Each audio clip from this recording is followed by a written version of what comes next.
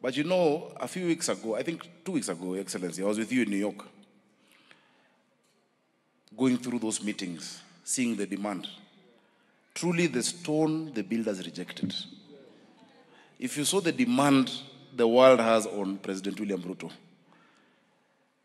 from a stone that was rejected to being a cornerstone on this continent, a focal point, to being a reference point. You know, hata sisi wengine tukakuleo mafuta yake. Before, I used to go to the UN. Tulikuwa tunahangaika tunasema sasa tuende mkutano gani? You're looking for invitations. We had too many invitations this time. Everybody wants to talk to Kenya, to talk to Nairobi, because of what you've done. Your Excellency, thank you. You've lifted up Africa, not just Kenya, but the continent of Africa. You've taken a leadership role. And really, it's encouraging that if God has decided someone's path, no man, no human being can be able to take it back.